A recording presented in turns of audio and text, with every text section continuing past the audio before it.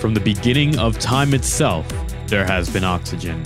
What started as a purely European-based organization added a North American team by the name of Clint Eastwood in January of 2017.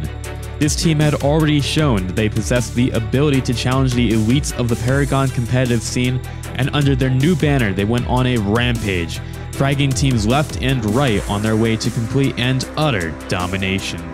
With their duo mid strategy, they challenged the way teams thought about the game and forced them to evolve and develop new strategies to beat this powerhouse. Then, from seemingly nowhere, there was tension among the ranks. Oxygen had some roster issues, trying players on different positions and even bringing in different players to fill spots. Oxygen was still good, but a shell of its former dominant self. It did return to its original roster, the one that had dominated the Paragon scene for a few months, but then disaster struck in the form of the exhibition event's rules. Players must have citizenship in the region they competed in.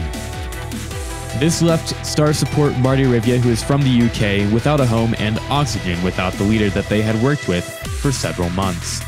They did manage to pick up Phasma, former support for Arctic Wolves, but can he help the Oxygen squad return to their former glory? For now, all seems well for Team Oxygen. Throughout the NA qualifiers, they have shown no mercy to their opponents, running at them with reckless abandon and ending matches before their enemies could even figure out what was happening. They have turned in some of the fastest finishing times ever seen in the Paragon competitive community. If their opponents didn't already know that they were outclassed, they certainly do now. Some have said that this team has some of the most mechanically skilled players in the game, but can they temper this with teamwork to brave the fierce fires of battle?